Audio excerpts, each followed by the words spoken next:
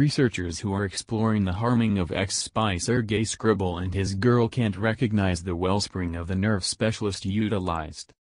Craig Murray, the previous British minister to Uzbekistan, said he has the affirmation that researchers at Porton have neglected to discover confirmation of Russian culpability. He said an all-around put source in the Foreign Office had let him know.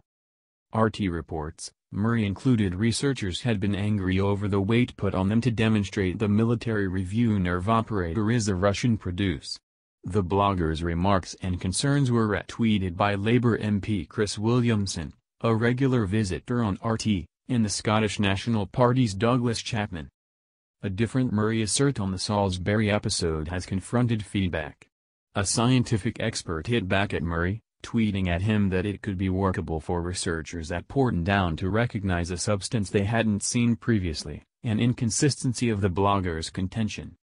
Cases that Russia was behind the assault come from information of the operator, known as Novikov, being produced by the Soviet Union in a secretive program uncovered by deserters. Vilmur Zyanov, a concoction weapons engineer, contended just the Kremlin could have the ability to convey the operator. Murray's cases comes after Labour pioneer Jeremy Corbyn opposed commentators as he multiplied down on his position that more proof is required before the UK focuses the finger soundly at Russia.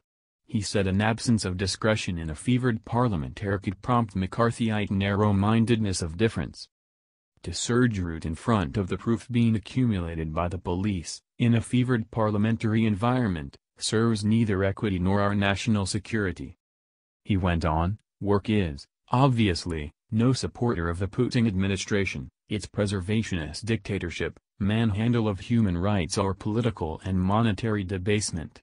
In any case, that does not mean we ought to leave ourselves to another chilly war of heightening arms spending, intermediary clashes over the globe and a McCarthyite prejudice of dispute.